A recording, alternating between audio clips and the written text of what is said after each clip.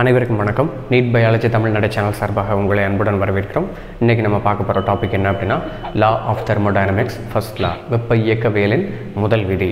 வெப்ப இயக்கவியல்னா என்னது? இது ஃபிசிக்ஸில் ஒரு மாதிரி, கெமிஸ்ட்ரியில் ஒரு மாதிரி, பயாலஜியில் ஒரு மாதிரி நம்ம பேசுவோம். இங்கே வந்து பயாலஜி ரிலேட்டடாக என்னென்ன அப்படிங்கிறத நம்ம பேசலாம்.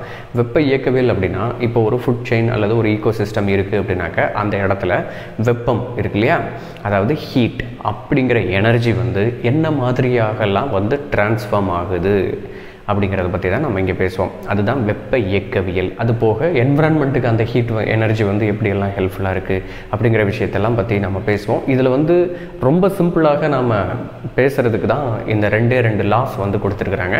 அதில் ஃபர்ஸ்ட் லா வந்து பார்த்திங்கன்னா ரொம்ப சிம்பிளான லா, எல்லாருக்குமே தெரிஞ்ச விஷயம்தான்.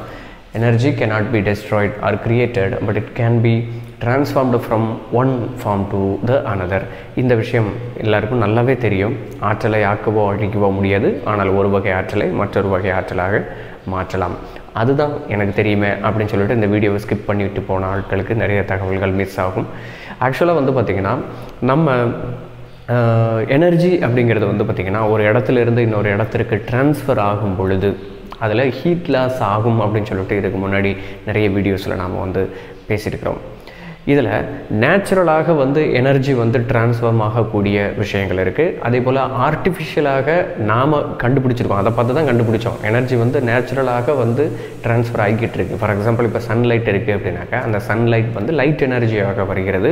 அந்த லைட் எனர்ஜி வந்து it will be transformed into chemical energy through the process of ஃபோட்டோசிந்தசிஸ்ன்னு நாம் சொல்கிறோம். அதாவது என்னது, லைட் அப்படிங்கிறத நீங்கள் பார்க்குறீங்க, லைட்டில் இருந்து ஒரு எனர்ஜி வருது. அந்த எனர்ஜி வந்து குளுக்கோஸ் அல்லது ஸ்டார்ச் அப்படிங்கிற ஒரு பொருள், ஒரு கெமிக்கலாக மாறி இருக்குது பார்த்தீங்களா. அதனால் அதுக்கு வந்து எனர்ஜி டிரான்ஸ்ஃபர்மேஷன், ஆற்றல் மாற்றம் அப்படின்னு சொல்லிட்டு நாம் சொல்கிறோம். இந்த ஆற்றல்னால் என்னது? முதல்ல ஆற்றல் அப்படிங்கிறது வந்து எங்கே இருக்குது, அதை எப்படி பார்க்கணும் அப்படின்ற மாதிரிலாம் நமக்கு யோசனை வரும். ரொம்ப சிம்பிள். ஆற்றல் அப்படிங்கிறது வந்து எலக்ட்ரான்ஸ் அப்படின்னு மைண்டில் வச்சுக்கோங்க. அதுக்கப்புறம் அயானிக் மூமெண்ட் அப்படின்னு கூட நீங்கள் மைண்டில் வைக்கலாம். ஸோ நார்மலாக சன்லைட்லேருந்து வரக்கூடிய எலக்ட்ரான்ஸ், ஈவன் புரோட்டான் கூட நீங்கள் எடுத்துக்கலாம். ஸோ எலக்ட்ரான்ஸு, புரோட்டான்ஸ், அதுக்கப்புறம் அயான்ஸு, ஸோ இந்த மாதிரியான விஷயங்கள் எல்லாமே வந்து எனர்ஜி அப்படின்னு சொல்லிட்டு நாம் கன்சிடர் பண்ணிக்கலாம். ஸோ அதனுடைய மூமெண்ட் வந்து ஒரு ரியாக்ஷன்லேருந்து இன்னொரு ரியாக்ஷனுக்கு மாறுது அப்படிங்கிற விஷயத்தை ஞாபகம் வச்சுக்கோங்க. ஸோ அதில் வளர்ச்சிதை மாற்றம் அப்படின்ற ஒரு ப்ராசஸ் நம்மளுடைய உடம்புல நடக்குது. அந்த வளர்ச்சிதை மாற்றத்தில் இந்த ஆற்றல் மாற்றங்கள் தான் நடக்கிறது அப்படிங்கிறதையும் நீங்கள் தெரிஞ்சு வச்சுக்கோங்க. இப்போ சன்லைட் மூலமாக பிளான்ட் வந்து எப்படி ஃபோட்டோசிந்தசிஸ் மூலமாக கெமிக்கல் எனர்ஜியாக அதை கன்வெர்ட் பண்ணுது அப்படின்னு பார்த்தீங்கன்னாக்கா, அங்கேருந்து வரக்கூடிய எலக்ட்ரான்ஸை மட்டும் ட்ராப் பண்ணி அது நிறைய ப்ராசஸ் ஆஃப் ரியாக்ஷன்ஸ்குள்ளே போகுது. சரியா, நிறைய ரியாக்ஷன்ஸை கடந்து கடைசியாக வந்து குளுக்கோஸ்குள்ளே போய் அந்த எலக்ட்ரான்ஸ், அந்த எனர்ஜி வந்து ஸ்டோர் ஆகுது. சரியா, இந்த ட்ராப்பிங் ஆஃப் எனர்ஜி அப்படிங்கிறது வந்து பார்த்திங்கன்னா பிளான்ட்டில் இருக்கக்கூடிய ஃபோட்டோசிந்தசிஸ் தான் பண்ணும். சரிங்களா, இது போக இன்னும் நிறைய ரியாக்ஷன்ஸில் எலக்ட்ரான்ஸ் வந்து அப்படியே ட்ரான்ஸ்ஃபார்ம் ஆகி போய்கிட்டே இருக்கும். அது நம்ம உடம்புலையும் சரி, பிளான்ட் உடம்புலையும் சரி, அதெல்லாம் வந்து கெட்டபாலிசம் அப்படின்னு சொல்லுவாங்க. அதாவது சிதை மாற்றம் அப்படின்னு சொல்லி சொல்லுவாங்க. இப்போ வந்து நாம் தெரிஞ்சிக்க வேண்டிய விஷயம் என்ன அப்படின்னாக்கா, இந்த எனர்ஜி அப்படிங்கிறது வந்து பார்த்திங்கன்னா ஒரு ஃபார்மில் இருந்து இன்னொரு ஃபார்முக்கு மாறுறதுக்கு நேச்சுரலாக ஒரு எக்ஸாம்பிள் நாம் இப்போ பார்த்துருக்குறோம். இது போக இன்னும் ஒரே ஒரு எக்ஸாம்பிள் நம்ம பார்த்துடலாம். ரியல் லைஃப்லேயே இப்போ நடந்துகிட்டு இருக்கக்கூடிய விஷயத்தை கூட நம்ம பேசலாம். இன்றைக்கி காலையில் நான் சாப்பிட்டது வந்து ஏதோ ஒரு ஃபுட் சப்ஸ்டன்ஸ்னு வச்சுக்கலாம், இட்லி அல்லது தோசைன்னு வச்சுக்கலாம். ஸோ அது வந்து இட்ஸ் அ கெமிக்கல் எனர்ஜி. அதுக்குள்ளே ஸ்டார்ச் இருக்குது. அந்த ஸ்டார்ச் வந்து குளுக்கோஸாக மாறி, அந்த குளுக்கோஸ் வந்து எலக்ட்ரான்ஸாக மாறி, அந்த எலக்ட்ரான்ஸ் வந்து யூஸ் ஆகி அந்த எலக்ட்ரான்ஸை வச்சு தான் நான் இப்போ உங்கள்கிட்ட பேசிகிட்டு இருக்கிறேன். அப்போ chemical energy is modified, is transferred into sound energy. புரியுதுங்களா? ஸோ இப்போ இந்த ஆற்றல் மாற்றம் வந்து நேச்சுரலாக நடக்கக்கூடிய ஒரு டிரான்ஸ்ஃபார்மிங் ஆஃப் எலக்ட்ரான்ஸ். இந்த மாதிரி எல்லாத்துக்குமே நீங்கள் வந்து போடலாம். அதை வந்து நீங்கள் கவனிச்சுக்கிட்டு இருக்கீங்க. அப்போது sound energy is converted into electrical energy in your brain. ரைட்டா, இதில் வந்து ஆடிட்டரி நர்வ்ஸ் வழியாக உள்ளே போய் எலக்ட்ரிக்கல் சிக்னலாக நாம் பேசக்கூடிய சவுண்ட் வந்து உங்களுடைய காதுக்குள்ளே போய் எலக்ட்ரிக்கல் சிக்னலாக மாறி அது வந்து பிரெயினுக்கு போய் கரெக்டாக வந்து ஸ்டிமுலேஷனை வந்து க்ரியேட் பண்ணுது அப்படின்னு சொல்லிட்டு உங்களுக்கு தெரியும். சென்ஸ் ஆர்கன் லெசனில் நீங்கள் வந்து படிச்சிருப்பீங்க. ஸோ அந்த இடத்துலையும் ஒரு ஆற்றல் மாற்றம் நடக்குது. ஸோ இந்த மாதிரி நம்ம உடம்புக்குள்ளே நிறைய இடங்களில் வந்து ஆற்றல் மாற்றங்கள் வந்து நடந்து கொண்டு இருக்கிறது. ஆர்டிஃபிஷியலாக வந்து பார்த்திங்க அப்படின்னாக்கா எலக்ட்ரிக்கல் ஃபீல்டை வந்து நீங்கள் விண்ட் எனர்ஜியாக ஃபேனை போட்டிங்க அப்படின்னாக்கா எலக்ட்ரிக்கல் எனர்ஜி வந்து விண்ட் எனர்ஜியாக மாறுது. அதுக்கப்புறம் எலக்ட்ரிக்கல் எனர்ஜி லைட் எனர்ஜியாக மாறுது. ஸோ இந்த மாதிரி வித்தியாசமாக நாம் எனர்ஜியை வந்து கன்வெர்ட் பண்ணிகிட்ருக்கோம்.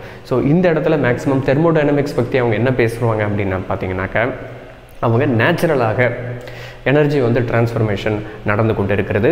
அது டிரான்ஸ்ஃபர்மேஷனாக தான் நடக்க முடியும். You cannot create any of the energy newly அப்படின்னு சொல்லிட்டு நீங்கள் மைண்டில் வச்சுக்கணும். அப்படி இருக்கும்போது ஆல்ரெடி வந்து இந்த உலகத்துக்குன்ட்டு சொல்லிட்டு சில எனர்ஜி வந்து ஃபிக்ஸடாக இருந்துக்கிட்டே தான் இருக்கும். It will be constant. கரெக்டாக அந்த கான்ஸ்டண்ட்டை வந்து நீங்கள் போய் குறைக்க முடியாது அல்லது கூட்ட முடியாது அப்படின்னு தானே அர்த்தமாகுது இங்கே. ஸோ அதனால தான் வந்து the universe in the energy is constant அப்படின்னு சொல்லிட்டு நாம் இங்கே சொல்கிறோம். சரிங்களா? Quantity of energy present in the universe is constant. ஞாபகம் வச்சுக்கோங்க. சரியா? நெக்ஸ்ட் வந்து பார்த்திங்க அப்படின்னாக்கா தியரிட்டிக்கலாக லைட் எனர்ஜி வந்து it will be converted into chemical energy அப்படின்னு சொல்லிட்டு நம்ம ஒன் ஆஃப் தி எக்ஸாம்பிள் வந்து பேசியிருக்கிறோம். அது போக நேச்சுரல் அண்ட் ஆர்டிஃபிஷியல் அப்படின்னு சொல்லிட்டு 2 விஷயங்களும் நம்ம பேசியிருக்கிறோம். ஸோ ஸ்லைடு பொறுத்தவரையில் வந்து மேக்ஸிமம் நாம் புரிஞ்சுக்கிறதுக்காக தான். சரியா? இந்த ஸ்லைடை வச்சுக்கிட்டு நீங்கள் வந்து பெரிய விஷயங்கள்லாம் வந்து சாதிக்க முடியாது. அதே போல் இந்த ஸ்லைடை பார்த்து நீங்கள் நோட்ஸ் எடுங்க. சரிங்களா? நோட்ஸ் எடுங்க. நோட்ஸ் எடுத்து நீங்கள் எழுதுனீங்க அப்படின்னா தான் அது உங்கள் தலைக்குள்ளே போகும். அதை விட்டுட்டு நீங்கள் வந்து நிறைய பேர் கேட்குறாங்க இந்த பவர் பாயிண்ட் ப்ரெசன்டேஷன்லாம் எனக்கு லிங்க் அனுப்புங்க, அதை வச்சுக்கிட்டு நம்ம என்ன செய்ய போகிறோம்னு தெரியல. ஆக்சுவலாக உங்களுடைய டெக்ஸ்ட் புக்லேயே இந்த வார்த்தைகள்லாம் இருக்குது. அதை வந்து உங்கள் டெக்ஸ்ட் புக்கை பார்த்து அண்டர்லைன் பண்ணிட்டீங்கன்னாவே வேலை முடிஞ்சிச்சு. அது போக எக்ஸ்ட்ராவாக நீங்கள் வந்து அதை எடுத்து அதை கம்ப்யூட்டரில் போட்டு அதை பிரிண்ட் எடுத்து எதுக்கு தேவையில்லாத வேலை. சரிங்களா? ஸோ அதனால் வந்து ரொம்ப சிம்பிளாக படிக்கலாம். ஈக்காலஜியை ரொம்ப இன்ட்ரெஸ்டிங்காக நம்ம படிக்கலாம். மேலும் பல தகவல்களை தெரிந்து கொள்வதற்கு நீட் பயாலஜி தமிழ்நாடு சேனலை சப்ஸ்கிரைப் பண்ணுங்கள். நன்றி, வணக்கம்.